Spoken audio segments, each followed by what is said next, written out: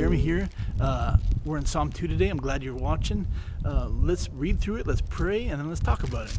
It says this, it says, "Why do the nations rage and the peoples plot in vain? The kings of the earth set themselves, and the rulers take counsel together against the Lord and against his anointed, saying, let us burst apart their bonds and cast away the cords from us. He who sits in the heavens laughs. The Lord holds them in derision. Then he will speak to them in his wrath, and terrifying them in his fury, saying, as for me, I have set my king on Zion, my holy hill. I will tell of the decree. The Lord said to me, you are my son. Today I have begotten you. Ask of me, and I will make the nations your heritage, and the ends of the earth your possession. You shall break them with a rod of iron, and dash them into pieces like a potter's vessel. Now therefore, O kings, be wise.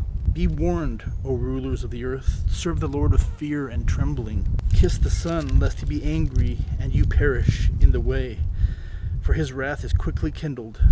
Blessed are all who take refuge in him." Lord, we pray that anybody hearing this, Lord, would take refuge in you. We thank you for your word. We thank you for your psalms. We thank you for your decree. We thank you, Lord, for Jesus. And Lord, we thank you that you are going to show us what you want us to hear from this word today. In Jesus' name, amen. You know, Psalm 2 and Psalm 1 are almost kind of considered to be the double doors leading into the book of Psalms. Psalm 1 talking about what's your walk like? Are you walking in the counsel of the wicked? Are you standing in the way of a sinner? Are you sitting in the seat of scoffers? Are you like the tree that's planted by water with strong roots? Almost like, are you the person that's deeply and strongly planted in the Word of God? Or are you like one that will wither and perish and fade away? And then Psalm 2 talks about those who set themselves against the Lord and against his anointed, meaning Jesus. This is a messianic psalm. This is one of the many, many prophecies of Jesus coming. It talks about, why do the nations rage and the peoples plot in vain? Atheism is not something that is just connected to America or to our generation here today. No, this has been something from the beginning. I think about atheistic governments that have taken place over the course of our history. I think of what happened during the French Revolution and how many people got murdered and massacred for being Christians. I think about Joseph Stalin and how many of his countrymen he murdered for their belief. I think about Pol Pot or Mao or Kim, right? That have killed so many people in the name of atheistic communism. I think could it be that we have thought that this is the way to live because we've been taught this way? I've heard a horrible statistic that said that 70% of high school students that go to college lose their faith. 70%. Now what could that be from? A bunch of different things. That's something that pastors need to definitely think about as they're teaching kids. But ultimately, they come to a place where people are telling them untruths, lies. It comes to the fact where, can you critically think about what you believe? Why do you believe what you believe? Can you explain that to somebody? Can you really give an answer for why you believe what you believe? At the end of the day, atheism is emptiness. It is going to the grave. It is just dissolving into the dirt. If there's been a video, it's on YouTube, of Richard Dawkins actually talking to students about that their lives ultimately don't matter. In the grand scheme of things, in the grand scheme of the universe and everything, their lives ultimately don't matter. I've seen so many people, militant atheists, who set themselves against the Lord. And I'm friends with some. And I pray for them dearly. I pray that they would come to know the Lord that I know. Come to be freed. Why do the nations rage and the peoples plot in vain? The kings of the earth set themselves, and the rulers take counsel together against the Lord and against his anointed. It's almost like generals gathering around a table and in wartime over a map, trying to decide what action to take against the opposing army, and then setting their army into a line to get ready to attack. on the battlefield. This atheistic religion, because that's what it is. Everybody will say it's a lack of religion, but atheism is actually a religion where you've taken God off of the pedestal he belongs and put yourself there. You're the God of your own world. The unbeliever, they deny the God they know exists. They suppress the knowledge of God in their unrighteousness. And they're at war with God. They're at war with God. They want to burst apart the bonds that God has given them. They want to cast away the cords. They don't want to be tied down to what God has said and what God has decreed. And there's this guy, H.B. Charles Jr., that said a pretty awesome quote. He said, "Is the tree freed when the bulldozer plucks it from the soil? Is the fish ultimately freed when the fisherman's hook catches the lip and yanks it out of the water?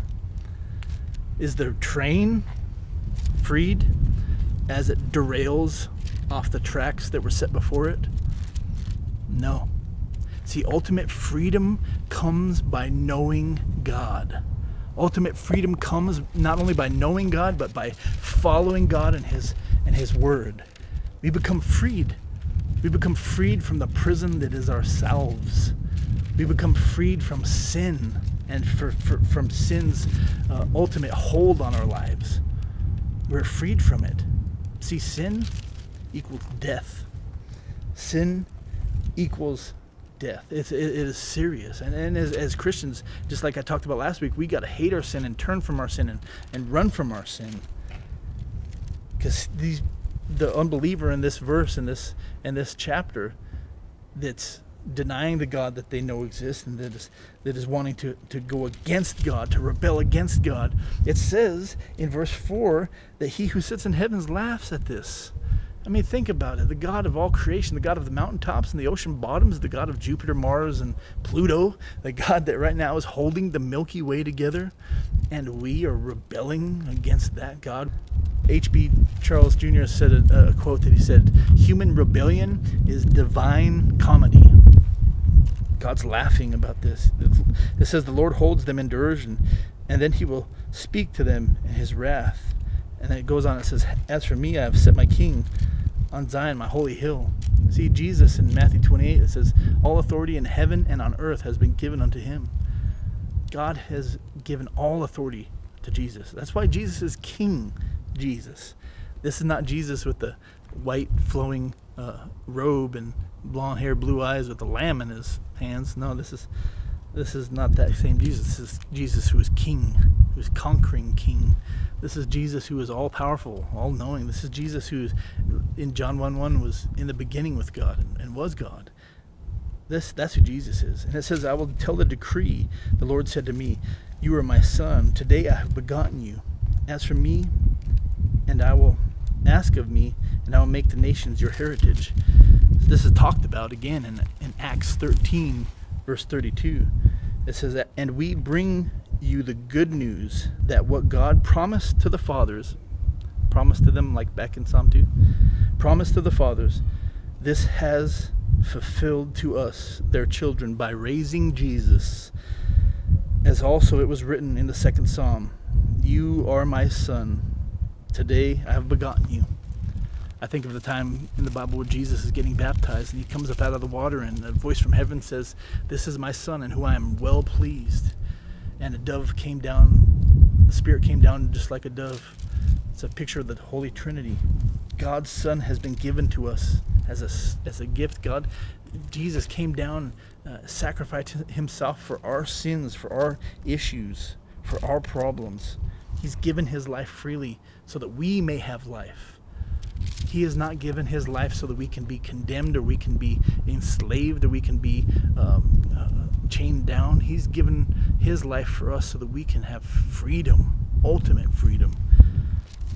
It goes on, it says, "You shall break them with a rod of iron and dash them into pieces like the potter's vessel." Again, it's not the white-robed, blonde-haired, blue-eyed Jesus with the lamb in his hands that's coming back. It's conquering King Jesus on a horse. It is Jesus that is coming back in wrath and judgment. It goes on, it says, "Now therefore, O kings, be wise, be warned, O rulers of the earth. Serve the Lord with fear and rejoice with trembling. This is something that all of our government officials need to hear.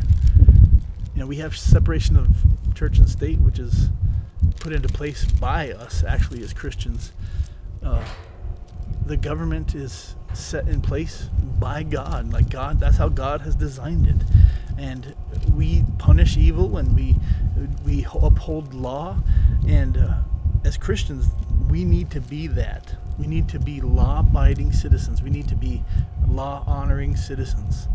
We need to be Christ to our communities. We need to be a beacon of light. We need to be that, okay? So we got to be law-abiding. But government officials, the Bible says, be warned, government officials, oh rulers of the earth, be careful. Lead your people into truth. We know that our government many times flip-flops around, and abortion being legalized, and it's not okay, and it's a straight-up sin. It's something that our government officials need to turn from, to understand that Christ, he reigns, Christ saves, and Christ, listen, please, Christ judges ultimately. Judgment day is coming. It goes on, it says, kiss the Son, for lest he be angry and you perish in the way, for his wrath is quickly kindled. Unbeliever, I pray that you turn from this belief. You turn to the God that you know exists. I pray that you come to know him, that you really even just look at it critically and really think about it honestly. Look into the God of the Bible and really search it, really research it. Take the time. Set aside your presuppositions. Take the time and see who this God is that I'm talking about. With the serpent in the beginning, talking about, did God really say not to eat of the fruit of that tree? Or when Eve said that God said we will surely die, he said, no, you won't surely die. Or when Satan says, you become like God. It's the root of all atheism. Atheism leads to destruction. Turn from it. Run from it. Turn to the Christ that you know exists. I hope that's you today. I hope you will hear these words, turn from your life of sin, and trust in Jesus Christ. See you guys next week.